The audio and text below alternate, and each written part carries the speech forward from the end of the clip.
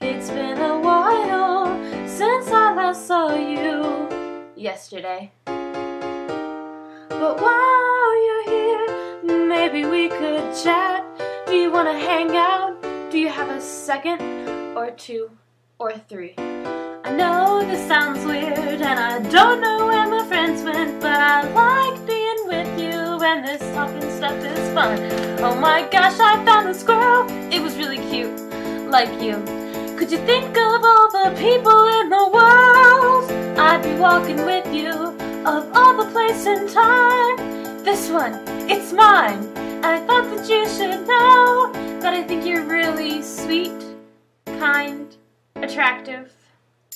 But hey, don't you think it'd be neat if we, don't you think it'd be fun if maybe, possibly, gosh darn it, will you go to prom with me? Roses are red and violets are blue. I love the way I smile with you, it's true. Seriously, this could be super cool. Dresses and tuxes and people watching. We can simply go as friends, dance until the very end. What a night this could be. Just you wait and see. Plus there will be food. It's good. But as for the punch, I don't know. It's a simple little request. I'm just hoping for the best. Well, I guess you could say no, but I really want to go with you because I push.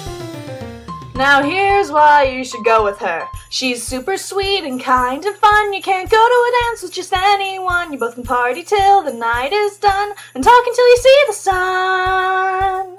But if you don't want to go with her, that's fine. But if you don't go, just let her down easy. And if you do go, you will respect her. Or then you'll answer to me. And I do not take my friends' hurt feelings lightly.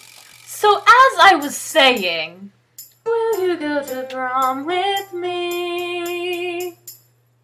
Roses are red and violets are blue. I love the way I smile with you, it's true. Seriously, this could be super cool. Dresses and tuxes and people watching. Just think, one night, just you and me, plus everyone else in my school. It could be perfect, or not. But either way, I think it'd be neat. Will you go to prom with me?